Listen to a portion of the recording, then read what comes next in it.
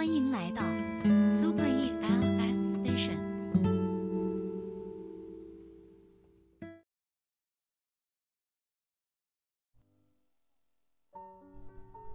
高中的时候，我们班有一个男生叫二毛，特别的调皮捣蛋，爱惹事儿。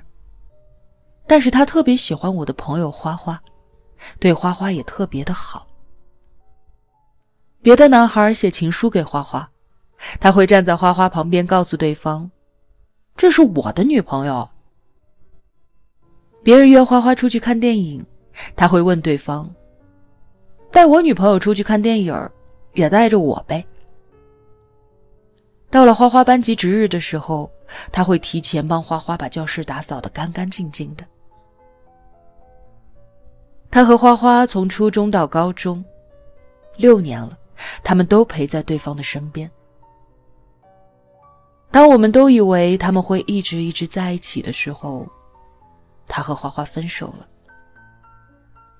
花花考上了2本院校，二毛不喜欢读书，大专也没上，跟着家里人经商做生意。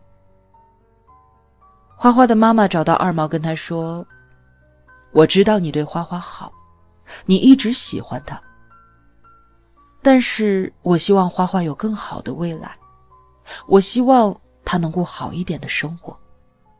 你说你喜欢她，可你什么也给不了她，不如放手让她以后过得更幸福吧。我希望你跟花花别再联系了，你主动和她分了吧。二毛是一个自尊心特别强的人，喜欢的女孩家长都跟他说了，那他又能说些什么呢？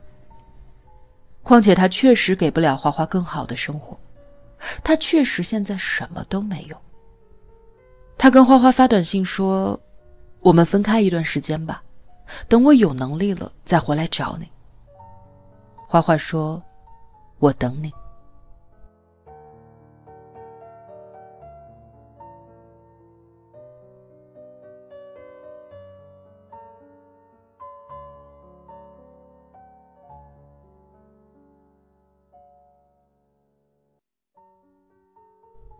今年同学聚会的时候，花花和二毛都来了。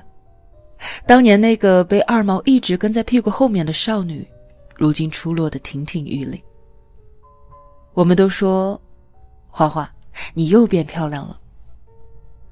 花花按亮手机的时候，手机墙纸是她和别的男生的合照。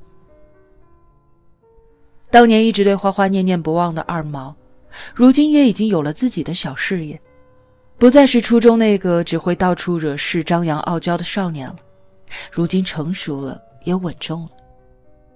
听大家说，他都快要准备结婚了。吃饭的时候，二毛隔着几个人的座位，把花花爱吃的菜一次一次地转到他的面前。点饮料的时候，他也叫了花花最爱喝的椰汁。花花没有等到有能力的二毛就和别人恋爱了，二毛也没有回来找花花，就准备和其他人结婚了。那一句等我回来和我等你的约定，终于在时间的长河里被悄无声息地磨平了。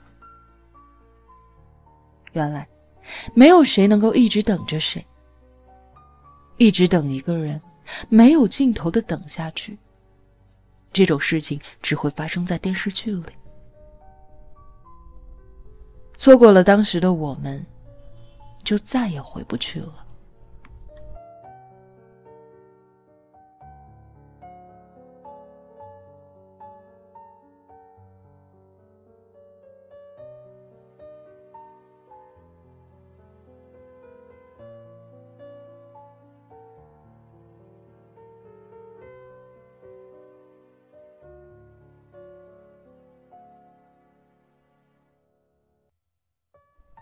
长大了以后才知道，这个世界上有一个很可怕的词语，叫做回不去。长大了的我们有了合适的工作，有了还不错的收入，有了想要照顾爱人的能力，只是我们都没有了年轻的时候那种迫不及待的想要和一个人在一起的决心。那些分了手就觉得很后悔的痴男怨女，后悔自己在爱情里不够珍惜，后悔自己在爱情里乱发脾气，后悔自己错过了当初的你。要是早一点意识到，原来你在我心中如此的重要，那么那些自私，那些怪癖，那些放纵的小脾气，我都不愿意留给你。那些骄傲和倔强，那些该死的自尊心，我都愿意对你服输。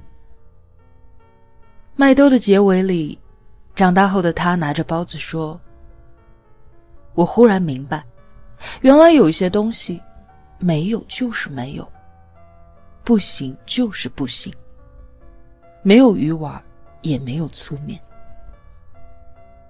你看，这么简单的道理连猪都懂了，我们却还以为这世间的一切都能有商量的余地。